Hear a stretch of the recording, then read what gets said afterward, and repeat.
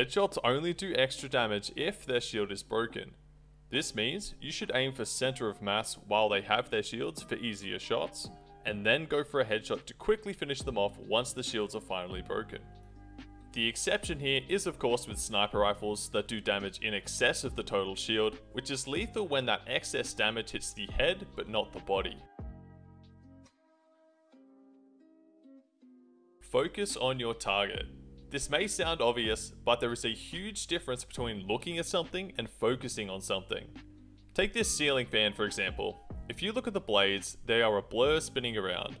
But if you focus on a single blade, you can follow it around and the fan feels like it's spinning slower. The same is true in Halo. If you are autopiloting and just looking at enemies, their movement can feel fast and erratic. But if you focus on them, suddenly everything seems to slow down. Tracking them feels much easier, and you can absorb visual cues about their movements, what they're doing, and where they want to go.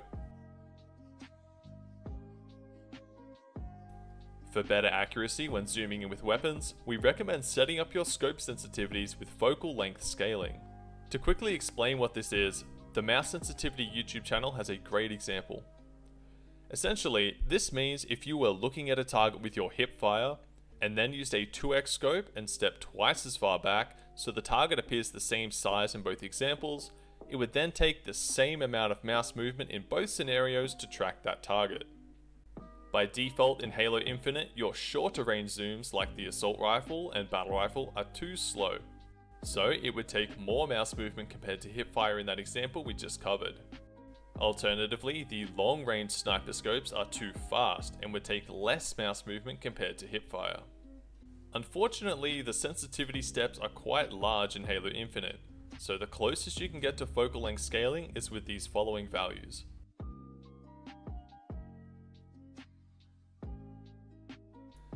We are often our own worst enemy when it comes to aiming. Our movement in particular regularly throws it off. Strafing during fights is important to avoid damage, but it can also be used to improve your accuracy. Coordinating your strafing with your mouse movements while the enemy is also strafing causes many variables to clash, which can make aiming difficult.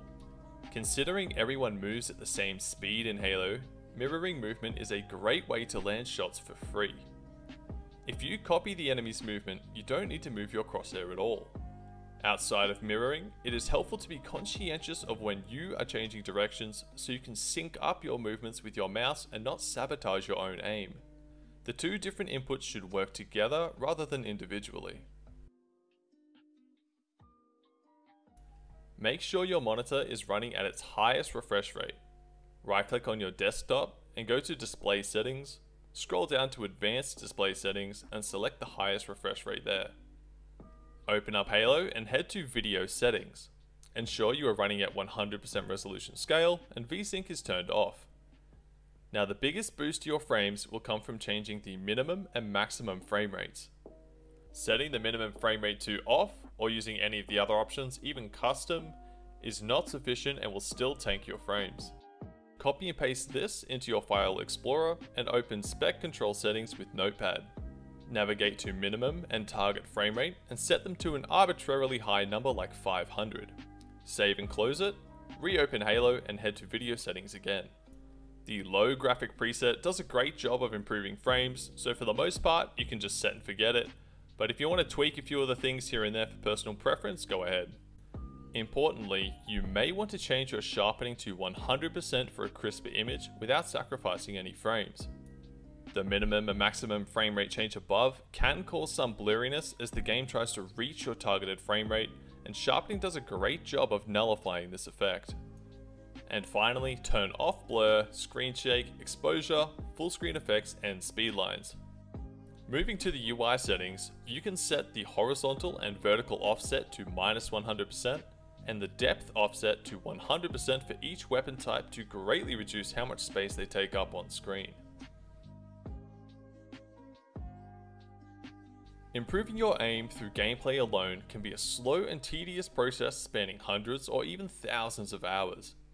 To greatly accelerate improvements to your aim, check out our Halo playlist in KovaaKs and drill specific skills without the downtime and distractions that come with normal gameplay. And there we have it. These are our top 5 tips and tricks for improving your aim in Halo Infinite. Let us know which is your favorite in the comments below. Subscribe for more content like this, and we'll catch you in the next one.